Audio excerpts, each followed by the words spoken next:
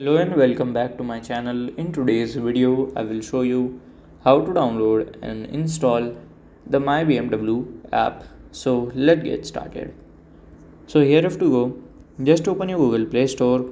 If you are an iOS user, then here you have to open your Apple Store. Just go to the search bar at here and search for My BMW. So here we can see the My BMW. So here you have to click on here. Click on this install button and it will be done. So this is how to download and install the My BMW app. And if you find this video helpful, make sure you like, subscribe and share the video. Thank you for your watching.